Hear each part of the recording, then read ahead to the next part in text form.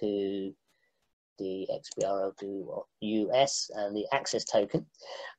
This is working off this, well, the query, it's, the function it's working is off is this authentication function here, and the query itself is this access token. So that basically that query is built on this particular function, and it takes 4 inputs which are set up as parameters, which are over here.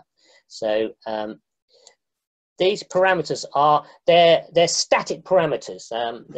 There's this concept called parameters within Excel and within the Power Query functionality, but it only refers to static parameters. So you can't change them dynamically by changing the value of a cell, and which works fine for these, because these things you don't want to change. Once you know your username, password, etc., you know what they are. So that they work perfectly for that. So basically, you go in there, and it will bring it up. I just double clicked on it to edit it, and you can put in all your values. So as I'm sure you're aware, you need 4 pieces of information in order to authenticate, and all of the fields to be able to do that are set up as parameters within. So here we go, we've got them listed here, are set up within Excel as parameters within the data query part. So yeah, if you go to queries and connections and you go to authentication parameters, that's where you can put your inputs in. So they're all blank when you look at the templates. You need to fill them in with your own values, and then